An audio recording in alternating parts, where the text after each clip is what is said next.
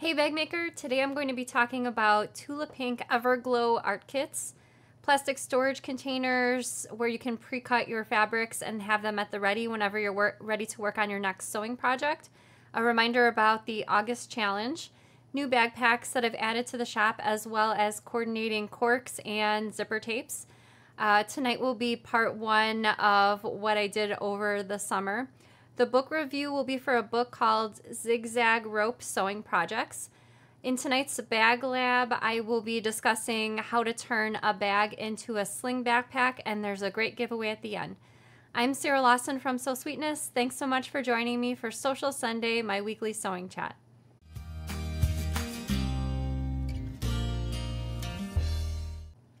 Hey everyone, happy Sunday and welcome to Sewcial Sunday. We're back. Thanks so much for joining me for our first live show back since our break at the beginning of June. It's great to be back. I've been looking forward to the show all week. Thank you so much for joining me for the show. Thank you, Clovis. Clovis says, welcome back, Lawson family. Kim's watching over in Australia. Hey, Melissa. Melissa's always tuning into the show. Also, Cheryl's watching from South Carolina, so welcome, everyone. If you're new around here, on Sundays, I always reserve some time for question and answer section. It's a live Q&A. So if you have a question for me, you can enter it in the comments at any time during the show. Danny will be looking out for your questions, and he saves them in a little queue. And they can be a general sewing question, question about a notion or tool, bag making question, maybe you have a question about my sewing history. Feel free to ask your question in the comments at any time during the show. And my usual, I have my usual spam reminder. We will never send you, if you're watching on Facebook, we never send private messages on Facebook. So even if you see a private message with an avatar that looks like a Sew Sweetness avatar, that should be spam. Usually they're asking for things like credit card information, asking for you to wire or transfer money to claim a prize. Other information that they might be asking for is address or phone number. Don't reply to those messages. Report and block them. If you're watching over on YouTube, if you've left a comment on the show and you see a reply, again, it usually has an avatar that looks like Sew Sweetness, but asking for similar information such as sending money to claim a prize, go ahead and report or block that as well. I always verbally announce the winners' names of any giveaway live on the show, and we'll also have them, the winner's name in the description of the show. We don't have a winner to announce tonight just because we've been on the break, and I kind of left that last June show without a giveaway, but going forward we will have the winners' names in the description of the show as well. And also another reminder, everything that I talk about during Sewcial Sunday are things that I've purchased myself, so these are not things that I'm getting paid to talk to you about, but just cool things that I found that I'd like to share with you. So my first section of the show is usually the notion of the week. Today I have something a little bit different than a notion, but I thought it was cool and I wanted to share it nonetheless. Danny's going to switch over to the overhead camera. I ordered, for the first time, Tulip Pink offered art prints of some of her fabric designs. I don't know if these are still in stock. I've linked to it in the description just in case they are, but these are art prints from her Everglow fabric line. And it's 4 prints in the collection. I think she also had the option to buy a single print, but if you got the full pack, it was the 4 prints. So I just wanted to share them with you. You may have seen some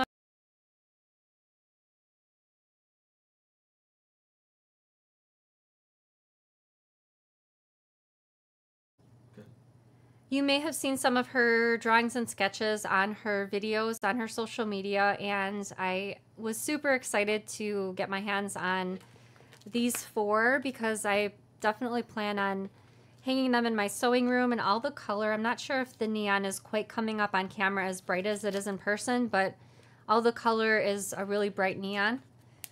Basically to go with the colors in Everglow. Love the drafts. I would have to say, maybe the drafts or the line are my favorite. They're just so detailed, but of course they're all fantastic. Hippo's definitely the cutest.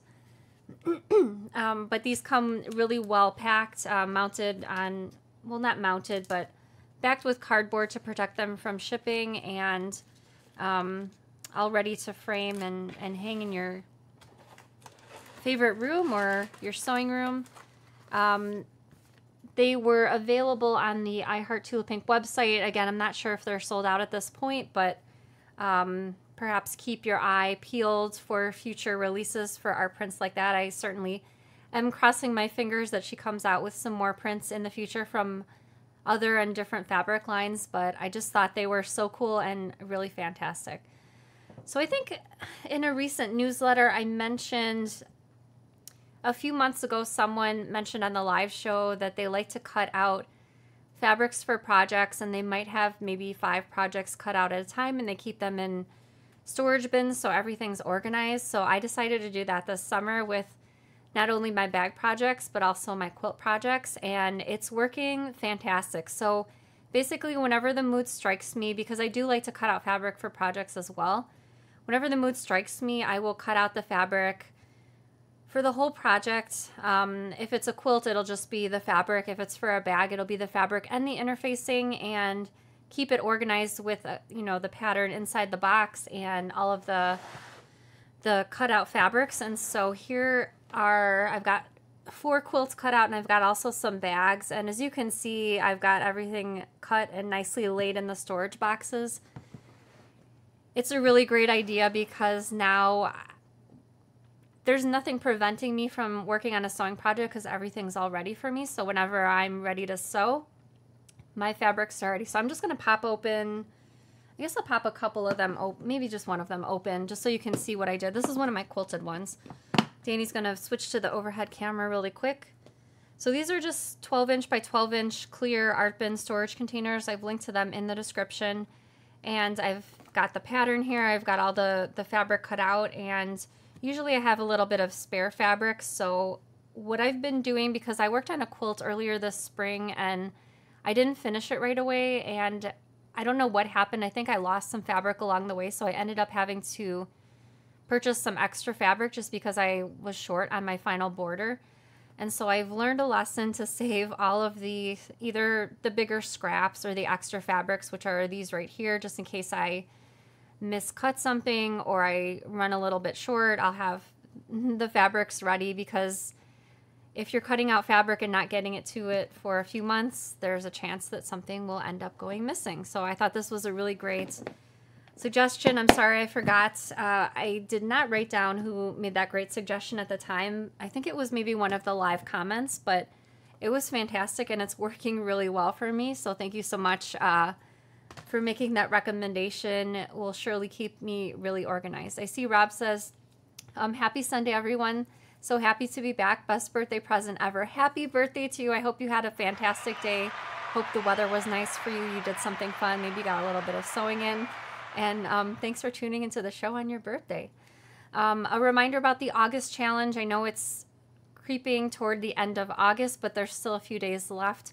I've linked to the August challenge in the description in case you are perhaps in the middle of sewing your August challenge project, or you would like to sew something last minute. The link is in the description. If you ever have any trouble submitting your photo for any of the challenges, you can always email me or Bronwyn. My email is sarah@sewsweetness.com. Bronwyn's is bronwyn@sewsweetness.com. Either one of us would be happy to get that photo uploaded for you, and we'll have another challenge coming up for September 1st. All right, so over the summer, we've added a bunch of new backpacks to the shop, and my mom chose some coordinating cork fabrics and zipper tapes, so I'm going to show you a few of those. And Danny's going to switch to the overhead camera. The link to the backpacks is in the description in case you're interested in checking out any of these. So this is one of my favorite all-time prints. Katerina Rochella is the designer, and this is sort of it's upside down. This is sort of a recoloring of her initial print that came out years ago. Love the birch trees, love the little birds, and I paired it with, I'm a big fan of text prints, so I paired it with this great text print in a coordinating color. And we pulled a few corks to match, and these corks are also linked in the backpack product listings. So this is navy, which is quite dark, but I thought it paired nicely with that color over there. This one is for, I think, a different print. The light gray would also look fantastic with this fabric. And then a few zipper tape options we've got over here as well. And this one, this gray and white striped zipper tape with the silver coil, is actually a new addition to the shop. The striped tapes are doing really well, so I wanted to add sort of a more neutral color to go along with that. Another one of my favorite all-time prints in a different coloring, also designed by Caterina Roccella. Again, text print, animals, it's got sort of doily overlays, and I paired it with this other print from Art Gallery Fabrics that makes me think of a forest scene, and so thought these were both great. I like that they're both in neutral colors, and then some coordinating corks to go with them. Thought the teal looked really nice, even though it's not the exact same color, but it's kind of a dark color, kind of to bounce off some of the neutrals. And then again, some of the same zipper tapes over here to go with this one as well. And also I wanted to mention another new zipper tape, light brown and dark brown striped zipper with a antique brass coil. All right, let me get some of these out of the way. And also, so Tula Pink's most recent fabric line is Nightshade Deja Vu.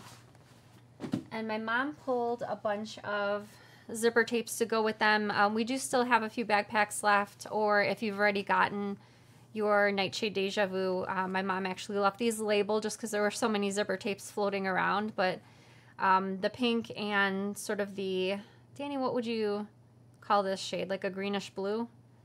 Like a light aqua. Light, so that kind of bounces off this color in the fabric as well. Miami Vice colors. Oh, really? Those were. So this is one of the main florals from the fabric line, and actually tons of the zipper tapes go with this, just because this fabric has so many different colors in it. So I've got all these labeled. This one's not labeled, but this is the lizard. And this is jam.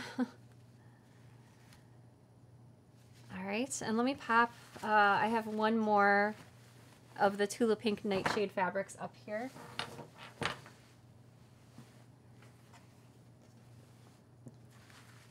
Okay, so because both of these prints with the faces have a lot of the same colors, this one's upside down. I'll go ahead and just lay these out, and you can reference the color names if you'd like, if any of them catch your eye.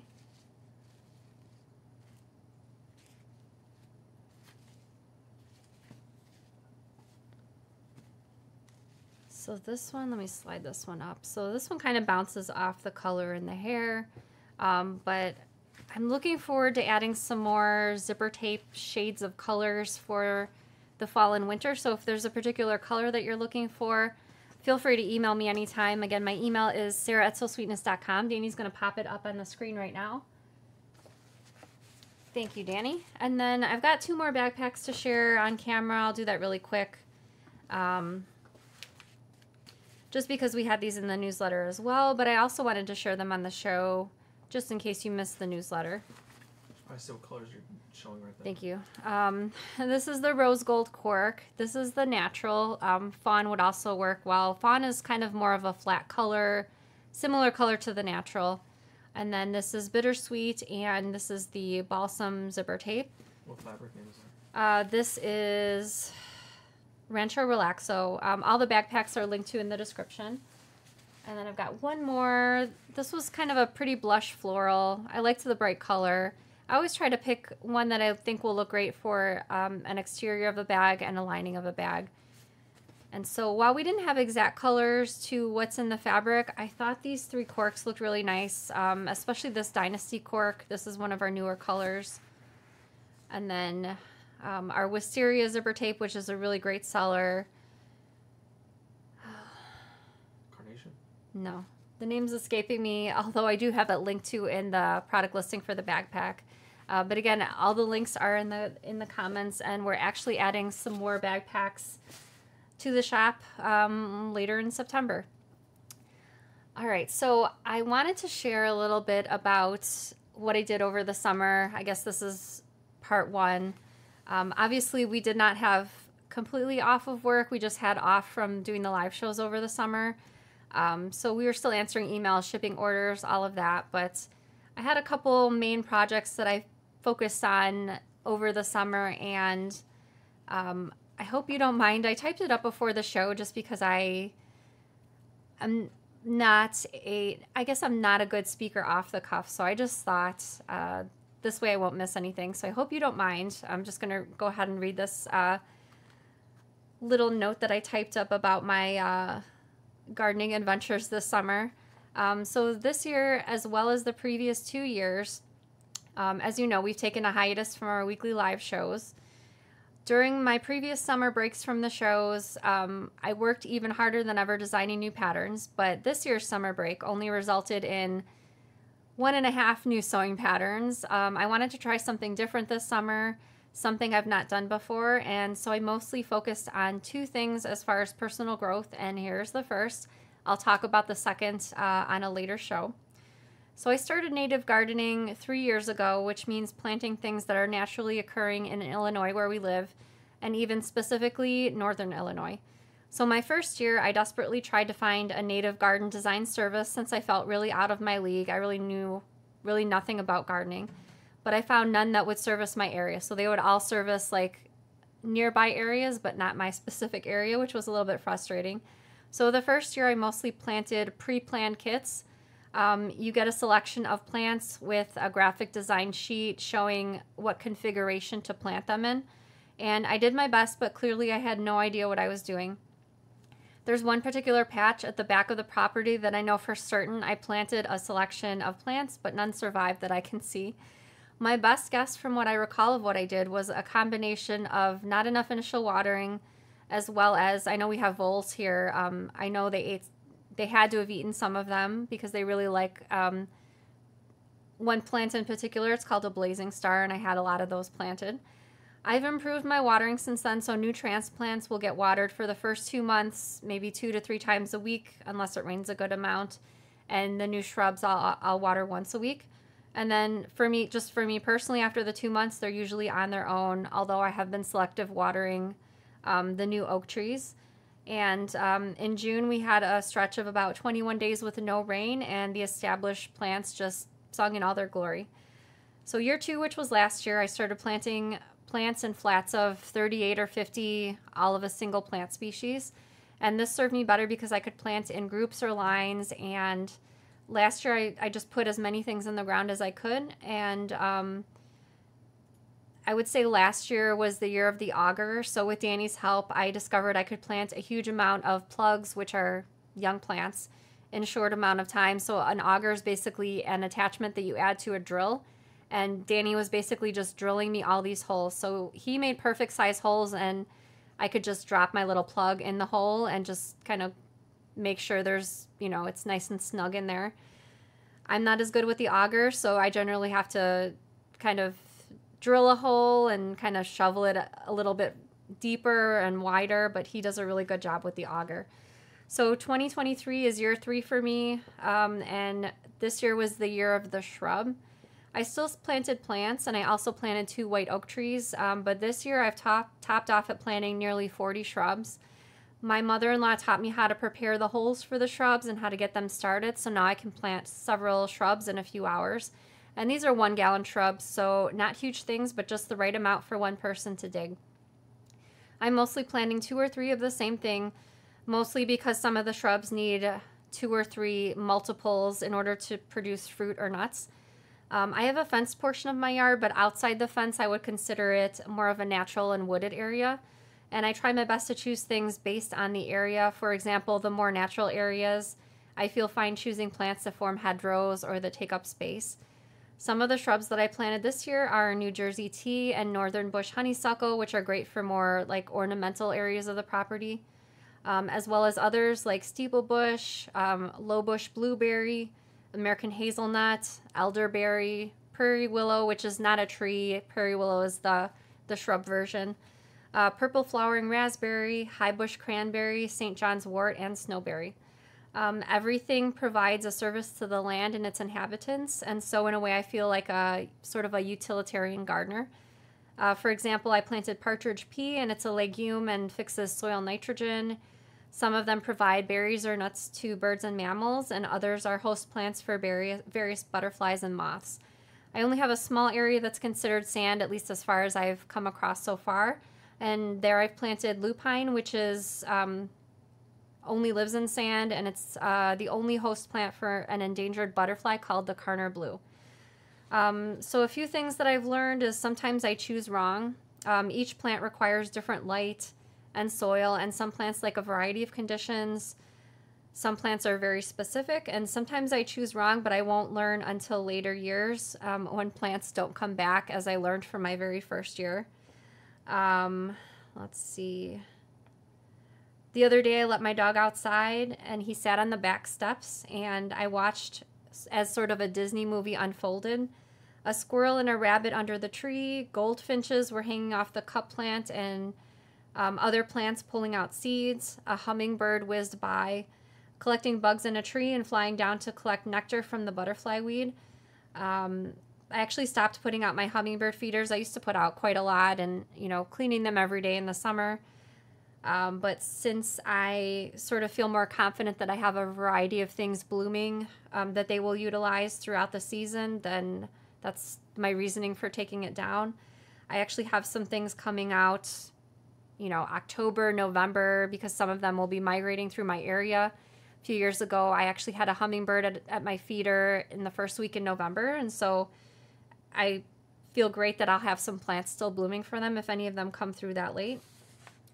Some areas I have sort of aggressive plants planted together because I spend a lot of time considering the right plant in the right place, and so I have aggressive sort of to duke it out per se, and plant like things with like other like things. And another thing that I learned as far as like how I like to garden is that blank space for me equals weeds. And so I feel like it's a double-edged sword because everything takes time to grow bigger. So for me, it doesn't make sense to plant, say, I have all my newly planted shrubs, they're on the small side.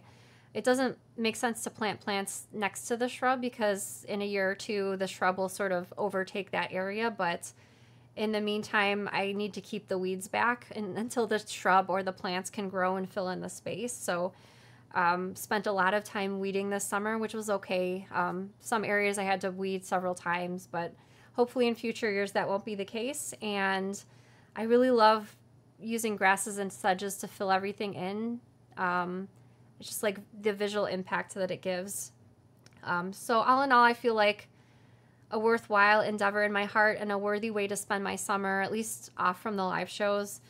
I have a plant called cup plant. It's currently about 8 feet tall. In all its glory, it can live about 100 years old. I have 2 white oaks that I planted. I called them, I haven't named any of the other plants, but I called the 2 oaks. I called one Linus and one Lucy from the Peanuts. And they will hopefully be providing nourishment to other wildlife through their leaves and acorns oaks can live hundreds of years. So I guess it was a new experience because, in the 10 years of having this business, I just was constantly working like 80 hours a week or whatever I was working throughout the years. And like just to take a time to step back and think about other things like the planting, it kind of gave me a new perspective on sewing and I guess gave my brain a little bit of time to breathe and just sort of let new ideas happen as far as sewing patterns and demonstrations, which is sort of how tonight's demonstration for Bag Lab came about. So I guess thank you because, years ago I used to get suggestions about taking, breaks from the live shows over the summer or kind of the thing that stands out in my mind is TV shows. I know things are different with Netflix now, but like in the olden days, TV shows generally would be off for the summer and there would be reruns over the summer. And so that's kind of how I've structured the live shows as far as the break for the summer. So I really appreciate you sticking with me over this break and tuning back into Sewcial Sunday. I know it's something I'm definitely really grateful for. So thanks for listening to my long spiel about the native gardening. But I guess I just wanted to share with you a little bit about some of the things I've been working on over the summer. So I have a question for you.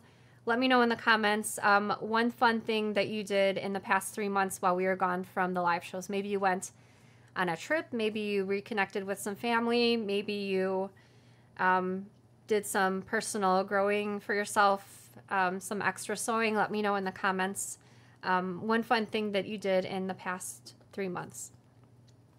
All right, so the book review for tonight will be a book called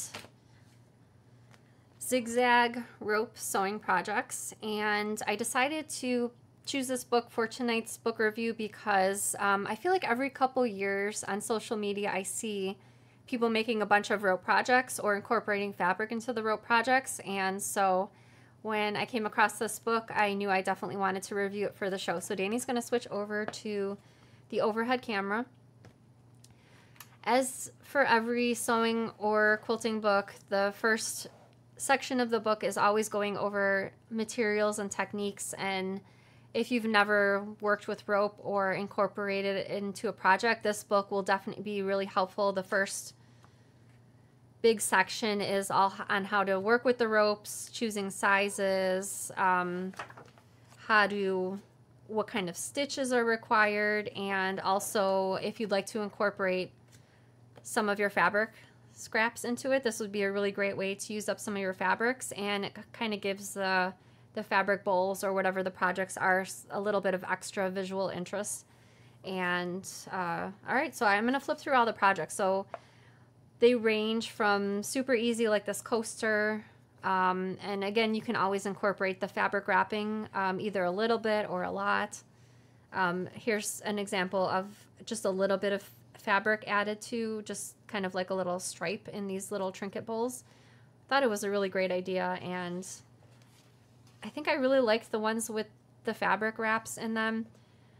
You know, I never would have thought about a placemat, but when I saw these, especially with all the different colors of fabric woven into them, I was like, this is something I definitely have to make. So I super love these. They just look really rustic and fun. Something different. Super simple, a braided headband. I also noticed that the earrings and the bracelet were also rope, although those projects are not in this particular book. This bowl is dip dyed, so part of it's green. And as you can see, some other examples over here. Another fun idea. And this one is colored with some speckles of paint. So these are drawer organizers, and they're a fun idea. Something to keep a house plant in. And then there's some baskets and bowls with little details like these knotted handles. There's some braided ones later on. This one's a charging caddy with sort of a little slit over here for your charging cords to go through. A wall mobile. Kind of like these, using some extra beads you might have on hand. Easter baskets. And here's, I feel like this is the most intricate project in the book. It's got this braid around the top edge. Looks super fancy to me. Hanging wall pockets. By the way, there's no pattern pieces in this, just the instructions, step-by-step photo instructions to make the projects.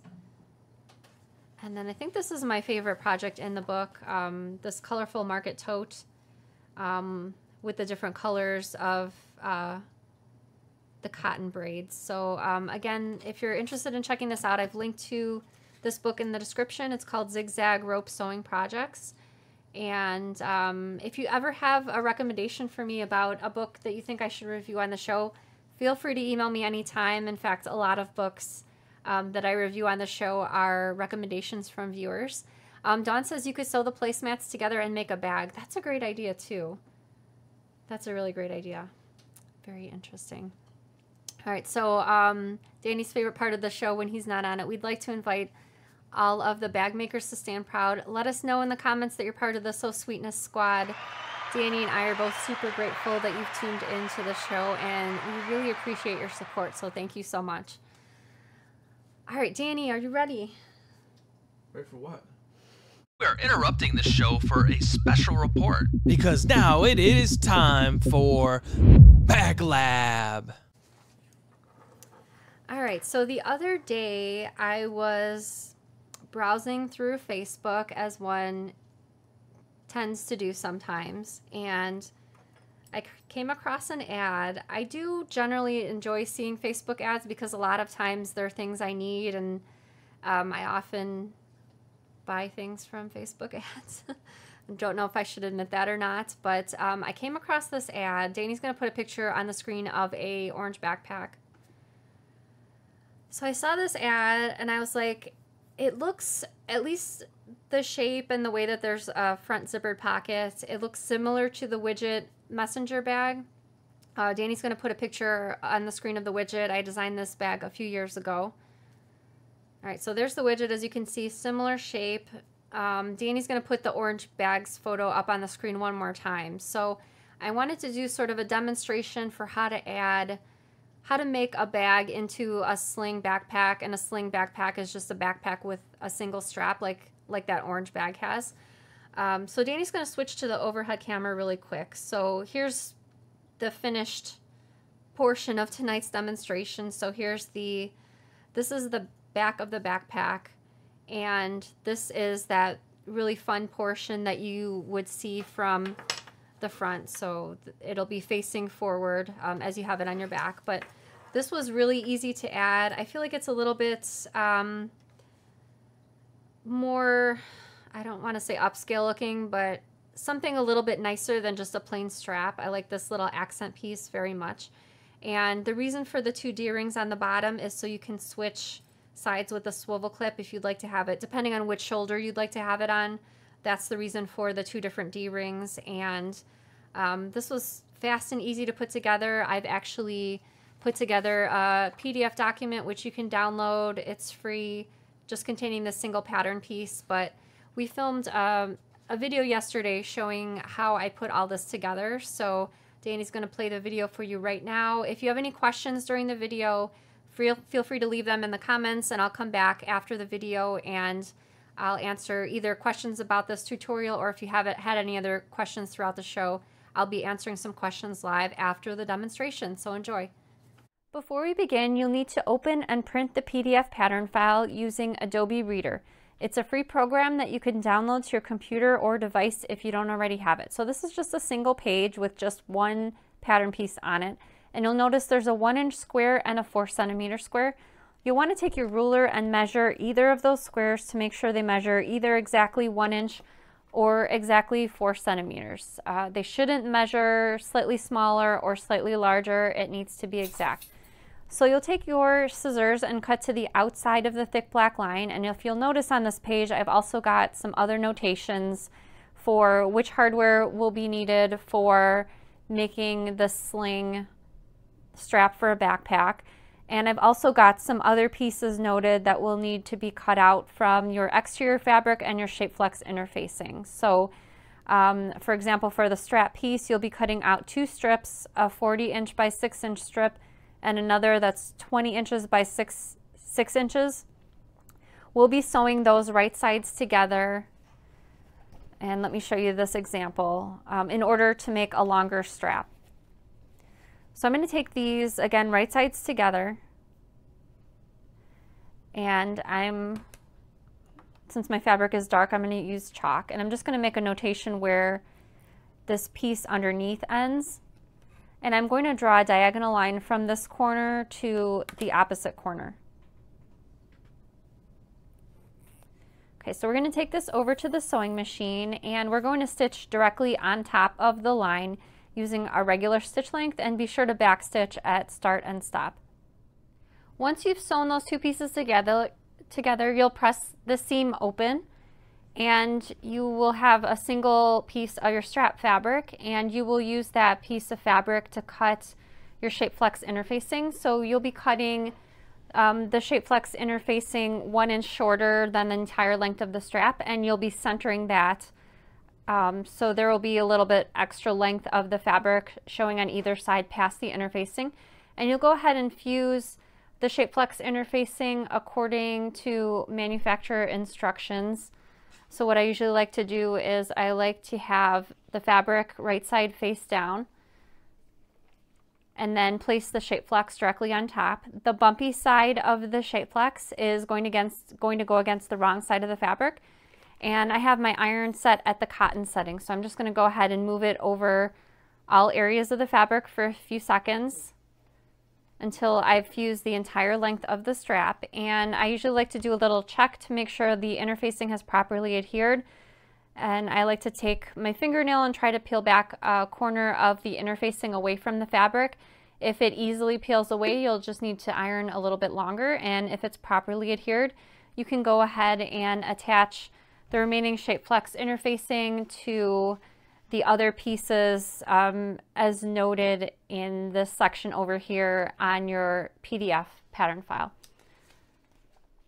You'll also need to attach the interfacing as called for in whatever pattern that you're working on. So for this particular example, I'm using the widget messenger bag, and I have my piece of fabric attached to the interfacing as called for in the pattern, and we'll be focusing on the piece that will be the back of the bag or the back of the backpack. So this is one of my exterior main panels from the widget pattern, and again, this is the piece that will be the back of the backpack, or the piece that will rest on the person's back when they're holding the bag.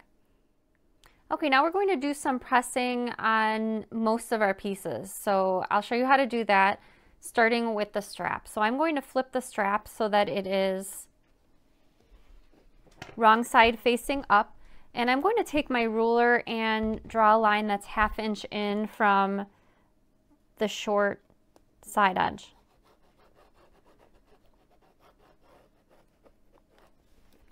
And you'll do the same thing for the opposite side as well, the other short end. And I'm going to press the fabric toward the wrong side at that 1/2 inch line that I drew. Now I'm going to fold the fabric wrong sides together in half so that both of the long edges meet.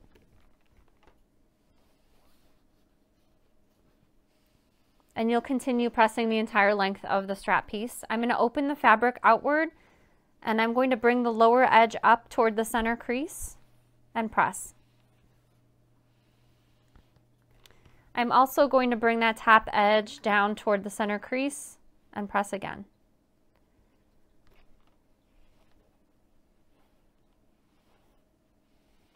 And again, you'll be pressing the entire length of the strap.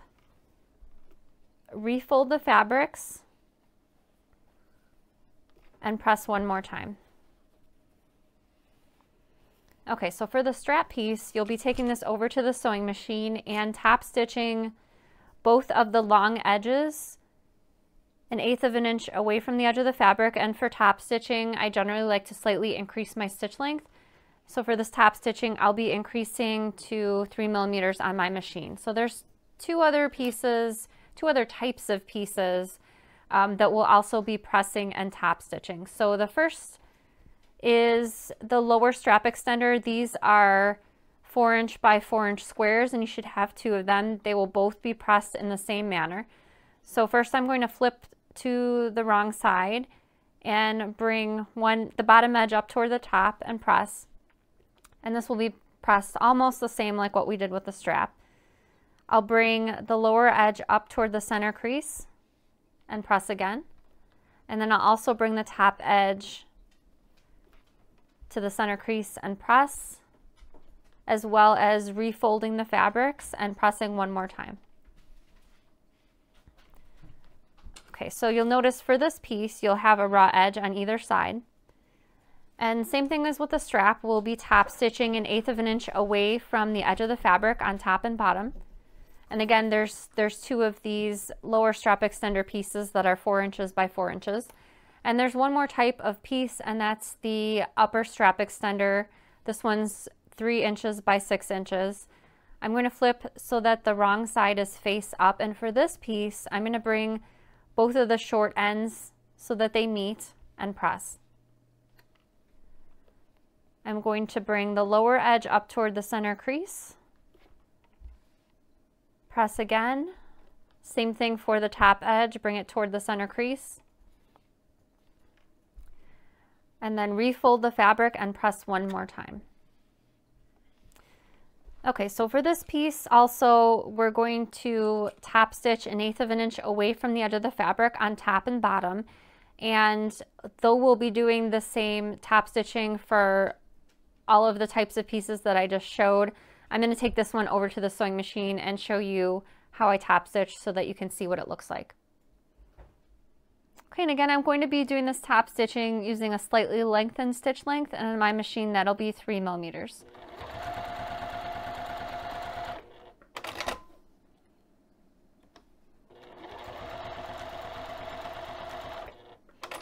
And you'll do the same thing for the two lower strap extender pieces, as well as top stitching your strap.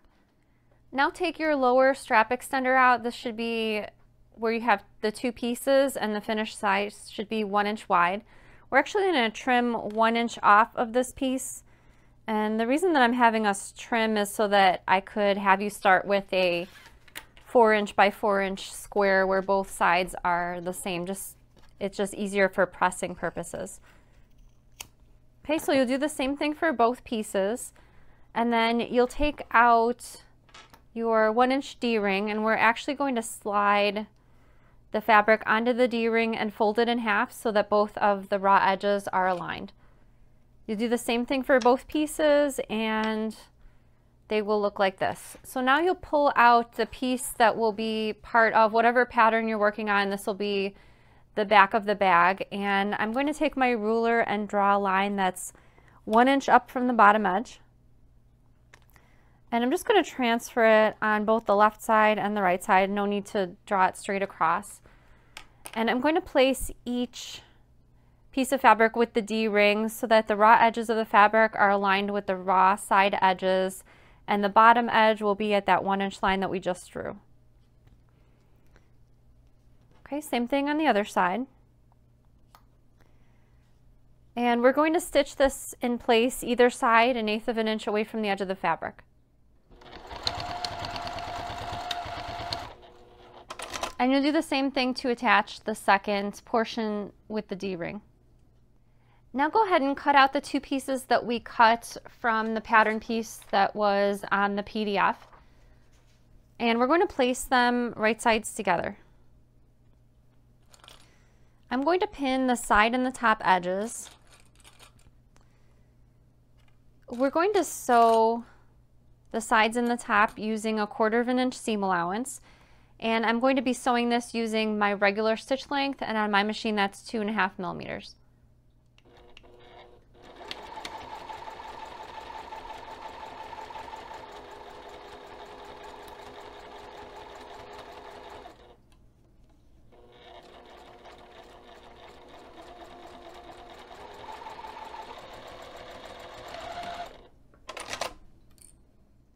Now I'm going to notch the curved edges, which means cutting a small V where the curves are, and the little V's will be approximately 1/2 inch away from each other.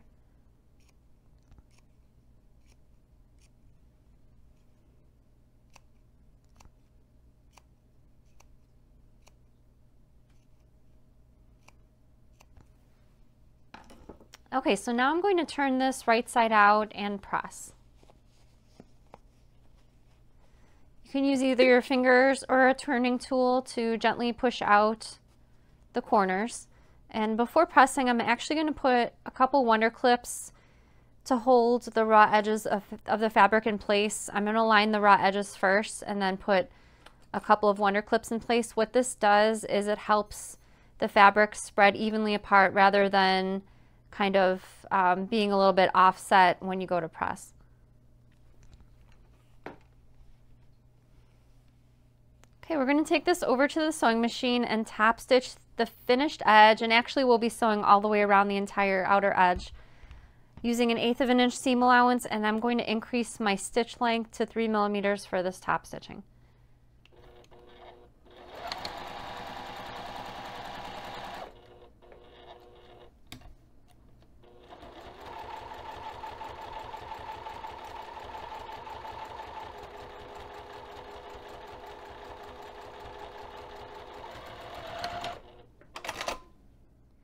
Now go ahead and pull out your upper strap extender and your metal rectangle, and I'm going to go ahead and place the fabric through the rectangle and fold it in half so that both of the raw edges are aligned.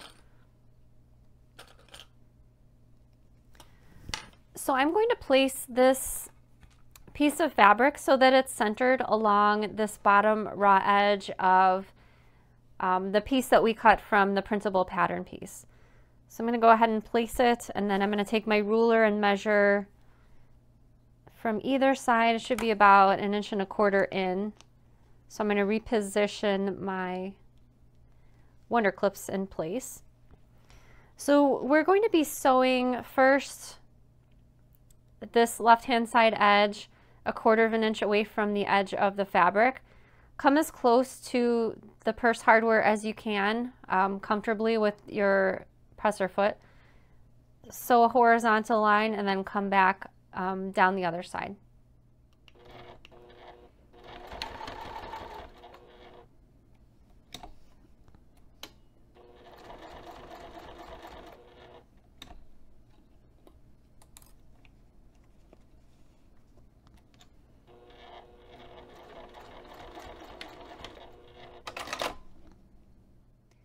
Now go ahead and pull out the piece that you previously attached, the fabric attached to the D-rings, and we're going to attach this piece with the metal rectangle. So the hardware should be face up, and we're going to align the raw edge of this piece that we printed out with the top edge of your bag piece. Again, this will be the back of your bag or your backpack.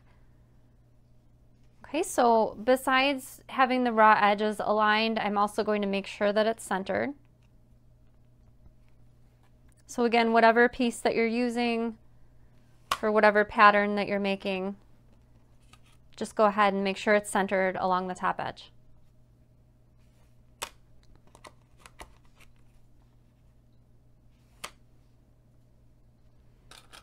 Okay, so pin this in place, and we're going to take this over to the sewing machine, and we're going to sew this top pinned edge using an 1/8 of an inch seam allowance.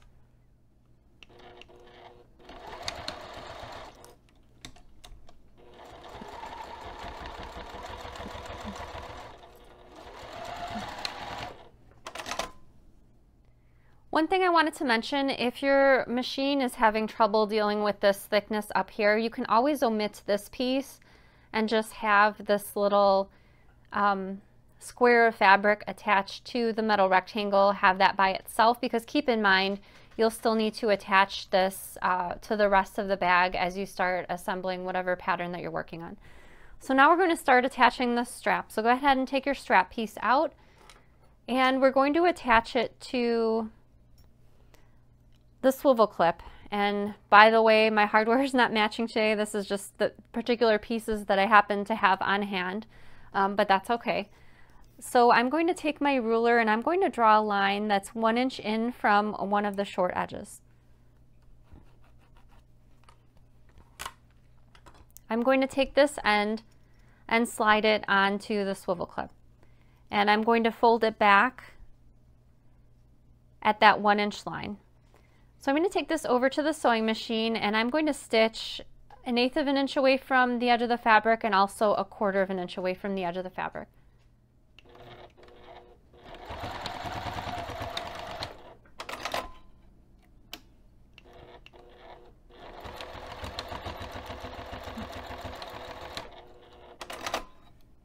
Now I'm going to draw a line with my ruler on the opposite end as the swivel clip that's 2 inches in from the short end.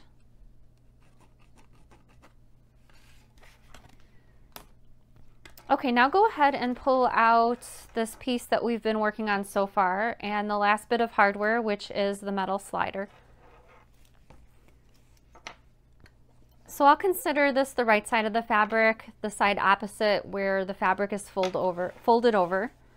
So I'm going to slide the swivel clip on the right side of the fabric so that it looks like this. Then I'm going to slide this short end through the metal rectangle. I'm going to go ahead and pull that slider down a bit. And I'm going to push the fabric on either side up a little bit so that I have access to this middle bar over here. So I'm going to push this short end of the fabric on one side of the bar and then bring it down through the opposite side so that it looks like this. So this is the piece that I threaded through. So I'm going to pull it through until I reach that 2-inch marking that I made. I'm going to position that 2-inch marking where that middle bar is, and then I'm going to fold the fabric back onto itself. So what I mean by that is this is the piece over here that I threaded through, and we're going to fold it down just like that. Okay, so feel free to move the fabric out of the way. And we're going to take this over to the sewing machine and sew 1/8 of an inch away and also 1/4 of an inch away. And we're not sewing through this piece at all, just through these 2 layers right here.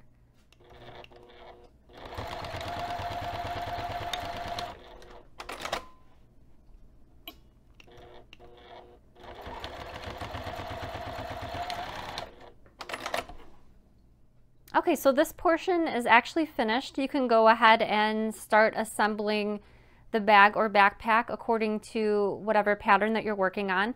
So this piece over here, when the bag or backpack is finished, this will be sort of flipped up so that this will be visible from the front or the right side of the bag or the backpack. And the reason that we have the 2 D-rings over here is so you can clip this swivel clip onto either end depending on which shoulder you would like to carry the bag on. I guess one more note that I have is if you'd like to secure these D-rings a little bit better, you can top stitch about a 1/2 an inch away from the hardware, making sure to back stitch. Same thing for this piece. So you won't be sewing it through the actual body of the bag, just this piece over here. And it just, what this does is it just helps prevent the D-rings from kind of sliding up and down. That part's completely optional, but just in case you'd like to do it, just know that that is an option.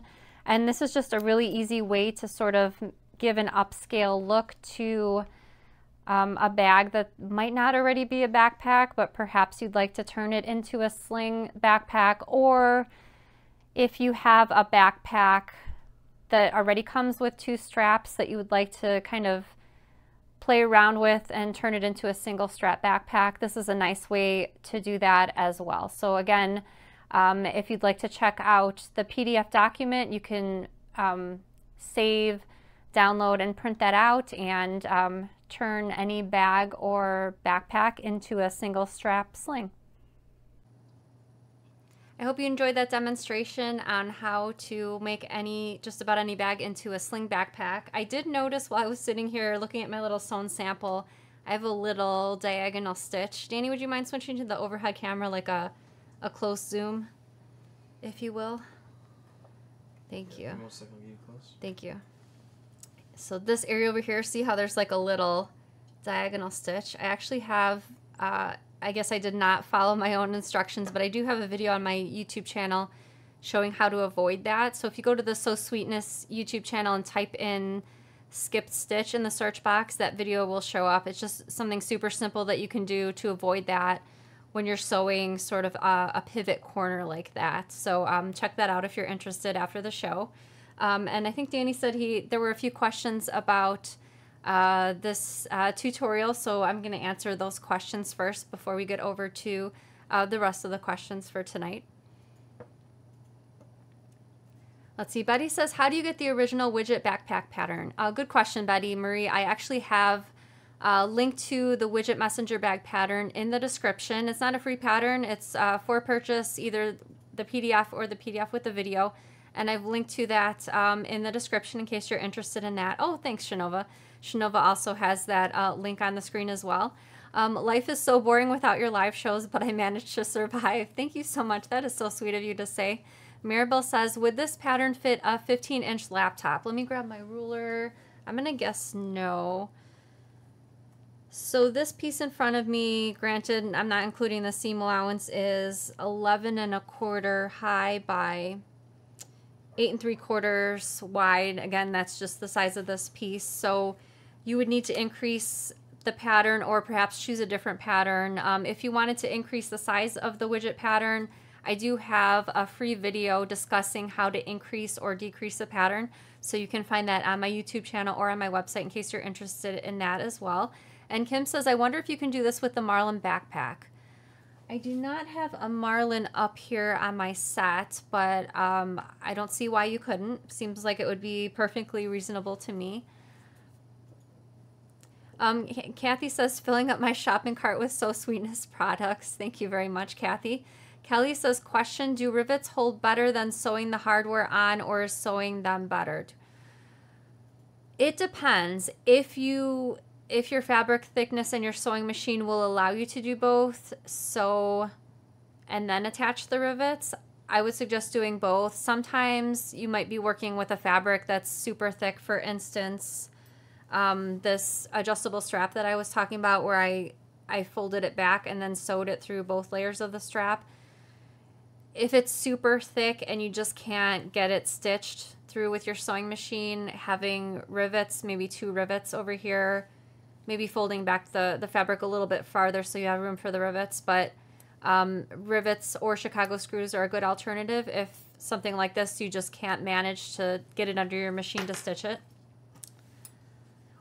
Were there any more? Oh, thank you very much, Tam. Tam says, fabulous demo. Thank you. I really appreciate that. I don't think I've ever done a demonstration where I see a store-bought bag and I'm like, oh, how could I modify one of my patterns to make it look like that? But it was kind of exciting for me. So if you have any suggestions similar to that I can work on in future for another demonstration on Sewcial Sunday, feel free to email me. Again, my email is sarah@sewsweetness.com. Danny's going to drop my email address at the bottom of the screen. Were you going to say something, Danny? No? Okay. Okay, so I will answer a few more questions. There's some other questions, I'm assuming, Danny, besides questions about that tutorial. Oh, I wanted to... This is from the Facebook earlier today, and it really cracked me up, so I wanted to read it on the show. In the So Sweetness Facebook group, Patty mentioned, she had a post, she said, for my fabric hoarding family here, have you bought fabric with a project in mind, and then when you go through your fabric, like I am doing now, you can't remember what project, nor can you figure out why you would buy such ugly fabric in the first place? That really cracked me up, but I know exactly how that feels, because once in a while, I'll refold fabric or I'll put stuff away and I'll resort a pile and I'll look through some of the older fabric and I'll be like, that fabric is so ugly. Why would you buy that fabric, Sarah? I would say that doesn't apply to the vast majority of my stash, but once in a while I'm like, what is this fabric and what even were you going to do with it? So thanks, Patty, for the little giggle you gave me earlier today. Oh, thanks, Carrie. Carrie says, don't forget the like or the thumbs up. Thank you very much. Yeah, the likes, subscribes, comments, that all helps us out very much, so thank you. Janet says, huh, do you have new scissors? Where are your Kai? I think, no, I don't have new scissors. These are, maybe they look different on camera. These are my favorites, Kai number 7205. I've had them for, I don't even know, it must be almost 10 years. I actually have 2 pair because one time I lost it, or I thought I lost my scissors, so I had to order a second pair. And then I later found them, which is always the case, of course, but they're fabulous. I've only had them sharpened one time. If you ever need to have your scissors or knives or other things like that of the sort sharpened, there's a website called simplysharper.com, and you just send in your stuff, they sharpen it and send it back to you. They were nice and sharp. I had them sharpened probably 5 or so years ago, so still extremely sharp.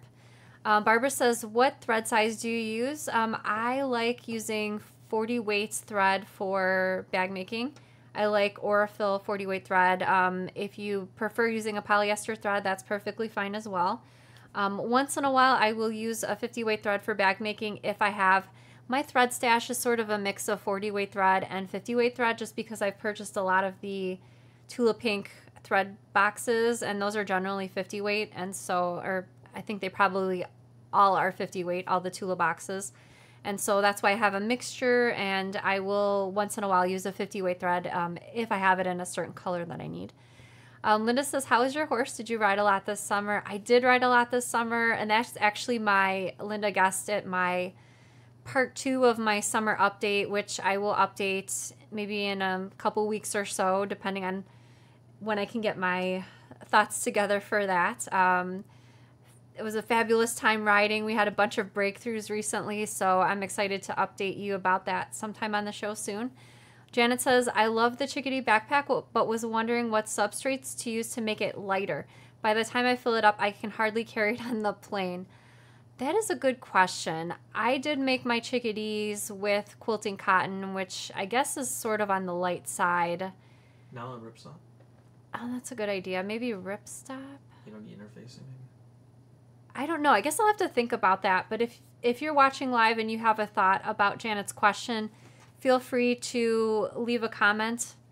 Danny will try to look out for that and put it up on the screen. It's a tough call because the interfacings used really lend to the structure, and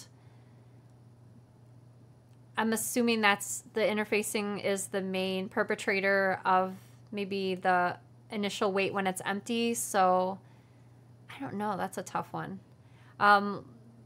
Storage recommendations for Aurifil thread. I do have, my desk is from IKEA. I cannot remember the drawer configuration name. Danny, do you remember?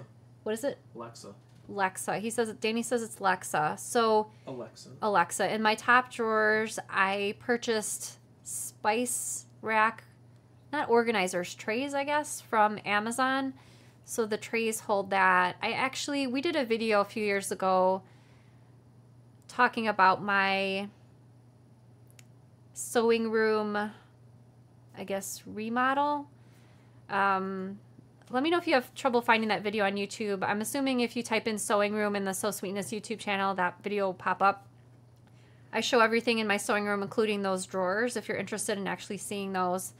But that's what I use. In previous years, I used sort of like a desktop rack, like a wooden rack to hold the spools. I like that just fine, but once I had the extra storage space, I kind of like having the spools out of the way. So those are a couple of options.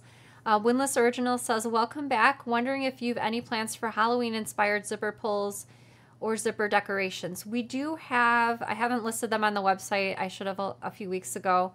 We do have some of those new zipper charms in Halloween and Christmas themed zipper charms. If you recall, the zipper charms had the little lobster clasps, and they came in packs of like 2 or 3 designs per card. So I'll try to get those up on the website tomorrow. As far as just our regular zipper pulls, I do have, it's not Halloween themed, but I guess it's could possibly work. It's like a moon and stars pull. I don't think I have it up here. But you can find that on our website under the zipper pull section if that sounds like something you might be interested in. Those zipper charms, when I list them, will also be in the zipper pull section of the shop. Terry says the backpacks are just fabrics, no zippers, correct? That's correct. So the backpacks are just the 2 1-yard cuts of the fabrics. I do have links in most of the backpack product listings in case you'd like to purchase the coordinating zipper tapes separately, but the corks and the zipper tapes are sold separately. The backpacks are just for the 2 yards of the fabric. Sherry says, I enjoyed the show and the demo. I remembered your return date because it was my birthday too. Well, happy birthday to you as well, Sherry. It's so funny because I looking through the Facebook group recently, I see a lot of people remembered the return date as well. I hope you had some fun on your birthday, Sherry, and hope you did something nice for yourself as well. Chickadee answer, a lot of the time the bag hardware gets heavy. Try to use plastic zippers and thinner metal or even plastic rings, hooks, etc. That's a fantastic reply to that question. The question was about they loved the Chickadee backpack, but found it was really heavy once it was stuffed with everything. And that hardware, I love the response. Just try to use either lighter hardwares, or if you can find plastic versions of the hardware, which I think in a lot of cases you probably could, go for that option as well. Amanda says, placed my first order several weeks ago. Great products and fast shipping. Thank you. Well, thanks so much for your support, Amanda. My mom and dad do all the shipping. On the invoices, they like to differentiate who packed the order. So generally, if my mom's packing an order, she'll write thank you, or she'll write something in her nice handwriting on the invoice. And my dad has different handwriting. So we got my dad a stamp. It says, Dan, you remember what the stamp says? Something about thank you from the Lawson family. Yep. Something like that. So you'll know who packed the order based on if you got a stamp or a handwritten thank you. Are you calling it on the questions, Danny? Yep. I apologize if I did not get to your question live, but I will be back again next Sunday answering more questions. Danny will be joining me on next Sunday's show as well. So one last thing to get to is the giveaway for tonight. The giveaway, I decided to put together a mystery box of fabric patterns, books. So whatever fits in the box, I'm going to stuff it full. And it will be for one randomly drawn winner. If you're new around here, the giveaways are randomly drawn. You have until the end of the day this Saturday to leave a comment on the show wherever you're watching, either on Facebook or YouTube. You don't have to be a live viewer. You can comment on the show anytime during the week until end of day Saturday. I will announce the winner of the giveaway randomly drawn on next Sunday's show. And I have an extra bonus question for you that you can answer in the comments for an extra method. Since we're talking about modifications to patterns tonight, what is a modification you have made when making a bag? Perhaps you always add a zipper pocket. Perhaps you like to add slip pockets or add credit card slots. Let me know in the comments a modification that you have made when making a bag or bags if you've used that modification several times. Thank you so much for tuning in to our sort of welcome back Sewcial Sunday show. I had a fantastic time. Thanks for joining me. I hope you have a great week and happy sewing. Bye, everybody.